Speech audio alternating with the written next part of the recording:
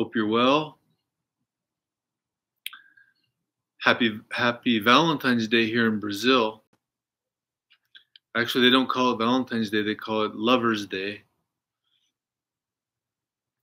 So I was reflecting a little bit on relationships and romance, marriage.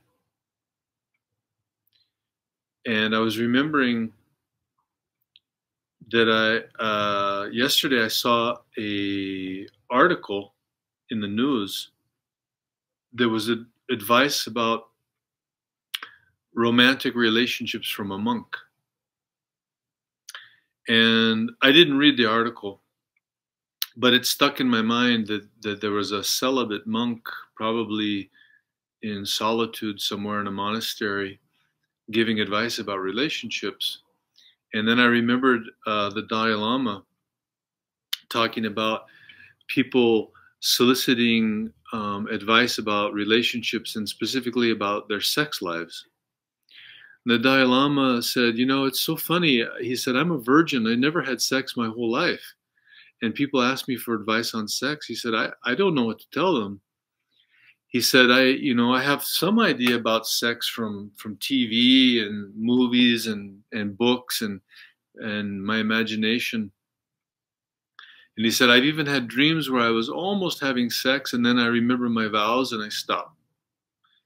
He said, but it's very funny that people come to me seeking advice about their sex lives.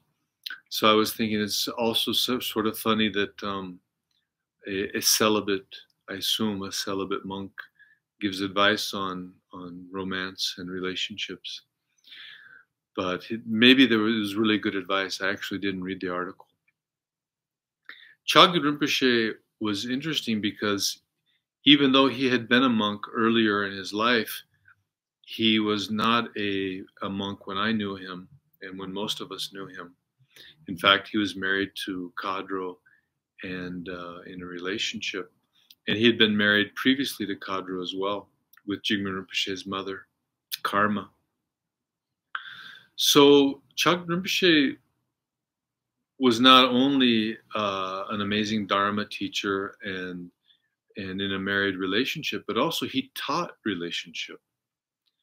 And it's very, very rare to find a spiritual teacher that actually teaches relationship. Now, teaching relationship, there are many ways to do it. One of them was through Rinpoche's example, where he would demonstrate to us an enlightened relationship with Kadro. And it was amazing to see the two of them, and their dynamic was incredible. And the love that they had for each other was incredible. But also the level of non-attachment. So we often get a little bit perplexed. How can we be in a loving relationship and not be attached? But in fact, when we go deeper and deeper into our practice and our understanding of attachment, we see that actually attachment is the antithesis of love. Attachment is like an invasive vine that grows up next to a tree, and it looks like the tree as it strangles the tree's life force. The invasive vine being attachment and the tree being love. It pretends that it's love and camouflages itself as love. But in fact, it's the opposite of love, and it strangles the life force out of love and kills the tree of our love. Because if you really look at it, attachment means controlling. Attachment means clinging. Attachment means possessiveness. Attachment means jealousy. Attachment means lack of trust, which are all of the things that destroy our relationships over and over again. So love means simply working for and desiring the happiness of our partner or the happiness of those around us, working for their happiness with no selfish attachment involved, no selfish agenda, no ego agenda. Rinpoche used to advise us, when we're going into a relationship, don't look for that person to fill your voids. Don't look for that person to fix what's wrong with your life. Go into the relationship thinking, I'm going to help that person grow. I'm going to help that person become happy on the relative level and the ultimate level. What's missing in our life, we need to fix from within. We need to change from within.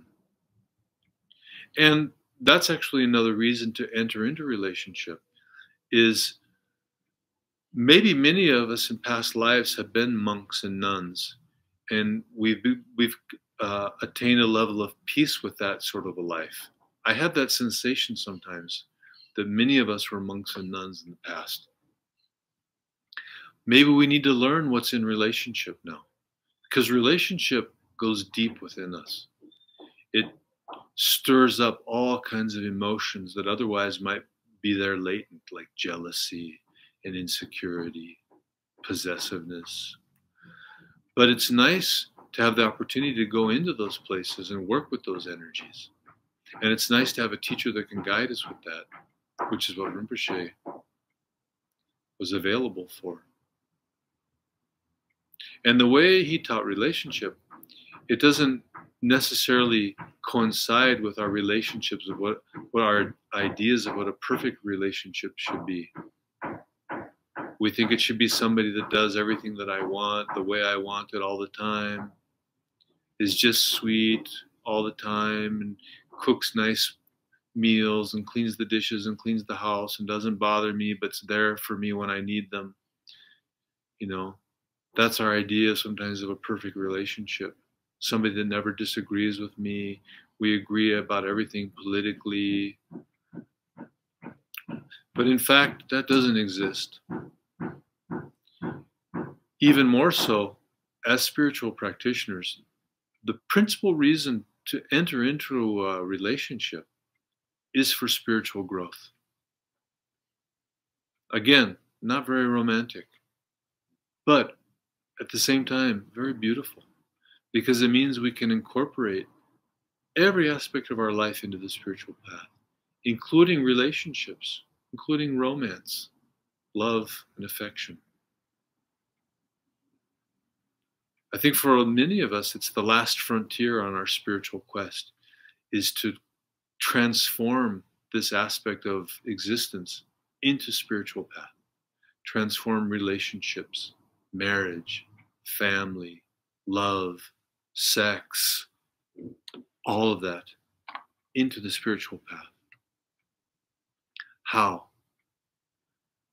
By reducing our ego clinging, by working for the happiness of those around us, by working for the happiness of our partner, by doing everything we can on every level possible to make them more happy, ultimately leading them to enlightenment. That's the real ultimate reason for relationships.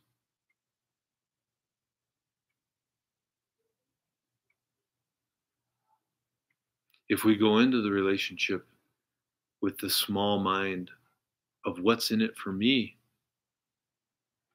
almost for sure we're going to be disappointed. Almost for sure we're going to have problems. Either way, we'll have problems, but we're going to have more problems, and they're going to be much, much harder to solve if we go in with that small mind.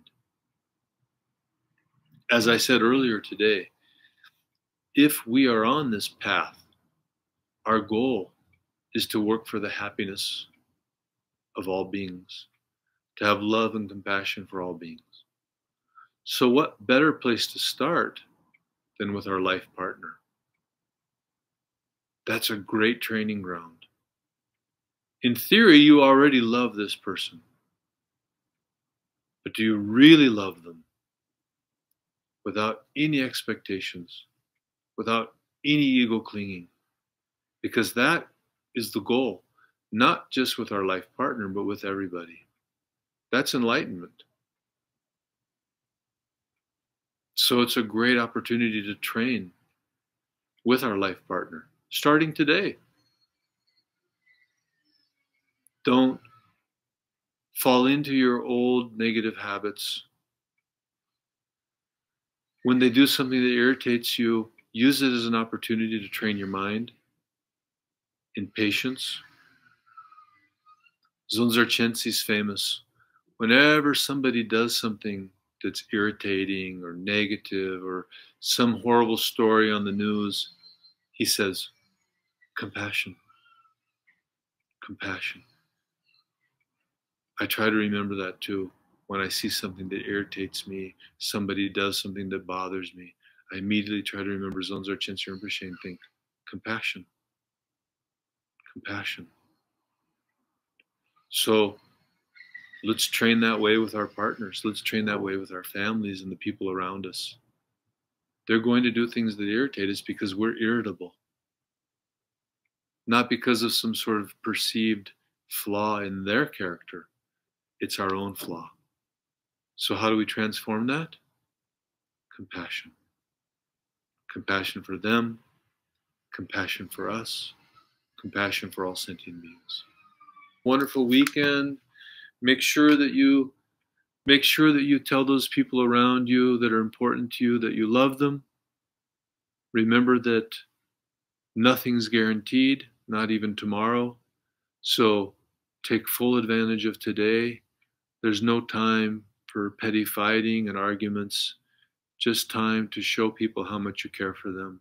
So remember that today on Lover's Day or Valentine's Day, and make sure you show those people around you a lot of love.